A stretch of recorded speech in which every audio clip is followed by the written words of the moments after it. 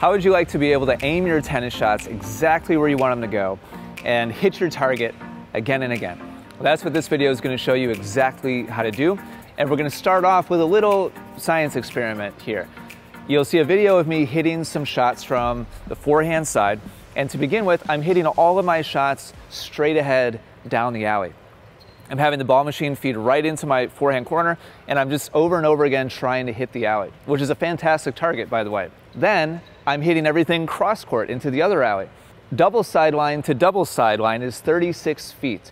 So a ball that hits the middle of the first alley and the ball that hits the middle of the second alley is over 30 feet away. It's a big spread in between those two.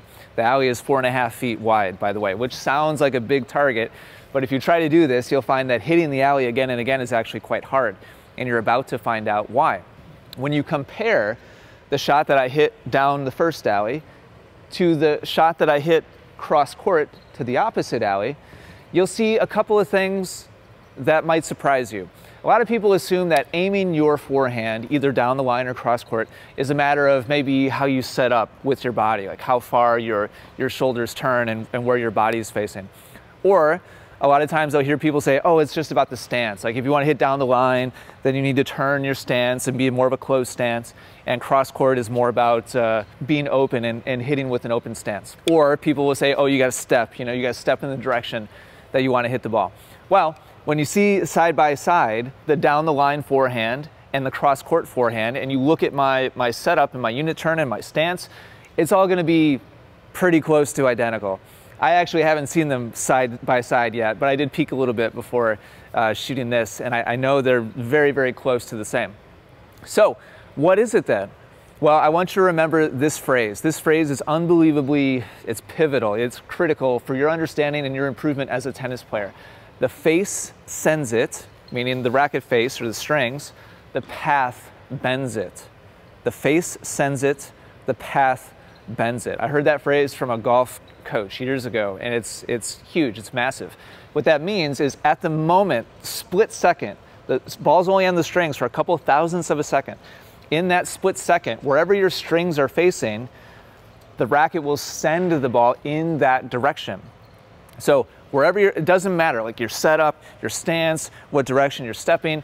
If you're stepping in this direction and your stance is in that direction and your setup is in that direction, but your strings are facing that way, the ball will go that way. All the other stuff is irrelevant.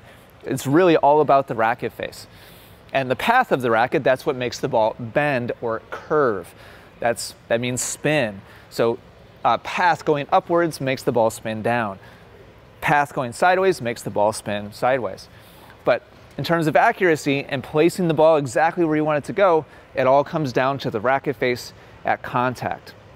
So when we go forwards in my swing, and both of them, and you look at them side by side, and we freeze it right at the moment of contact, you'll see very clearly from that same angle from the side, the one that went down the alley, my strings at the moment of contact are facing right down the alley. And the other one, where I hit the opposite alley, cross court, my strings are a little bit further in front. That little bit different angle, I need to figure out what the difference is. It's probably like 12 or 15 degrees difference in angle. Makes the ball go more than 30 feet away, which is crazy because if you take the down the line forehand and you go forwards one frame at a time until my racket matches the cross court forehand, I haven't peeked ahead on this particular example yet, but it's usually about 2 or 3 frames, and we're shooting at 120 frames per second. So that means a 60th of a second is the timing difference between having your strings aim down the line, directly straight ahead down the alley, and all the way over in the opposite side of the court, cross court, in the other alley, over 30 feet away, a 60th of a second. So if you want to land a ball exactly in the backhand corner of your opponent, as an example, it's not about where you step, it's not about your stance, it's not about your setup, it's about the timing of when you start swinging forwards and how that relates to when the strings touch the ball. And wherever the strings are facing, when the strings touch the ball is going to go there. So you can use that knowledge to kind of backtrack and reverse engineer.